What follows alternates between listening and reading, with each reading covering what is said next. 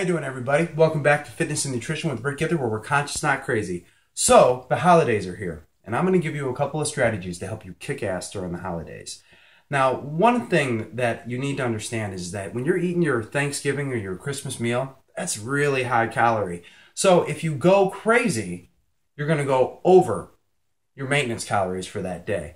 And that's not really a big deal. You get to have a good cheat every once in a while, but you don't want to undo the deficit that you've built during the week. So what I suggest, and it's very helpful, is to go ahead and fast up until it's close time to eat. And if you don't want to fast, that's fine. Go ahead and have yourself a couple of things. Have yourself an apple or some almonds or something small during the day to tide you over to dinner time. And then you throw down like a fat kid.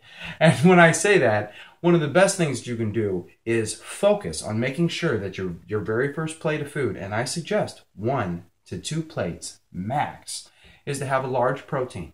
If you have your turkey or ham, whatever it is your family particularly likes on those days, and put a big portion of the protein on there, and then have yourself a good carb source, mashed potatoes, baked potatoes, things of that nature, and then let yourself have a piece or 2 pieces of dessert, and then stop.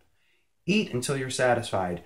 Do not eat until you feel like you're ready to pop, because you're just going to get into the New Year's program. Be conscious, not crazy.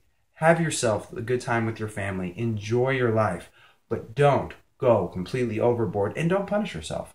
When you do that, don't say, oh no, I undid all the work and all the progress that I've had. We've talked about mental attitude before, and you can totally sabotage yourself. So what I suggest is that if you've eaten the really good meals throughout the week, and you've had 30 good meals, and then you have your cheat, it's a cheat.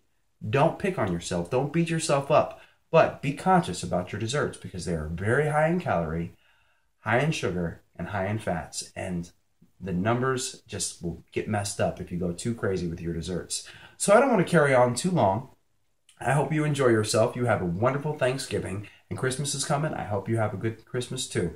That's about it. If you like this video, please hit the like button, share with your friends, and subscribe to my YouTube page. Everybody, have a good holiday, and that's it. Get it!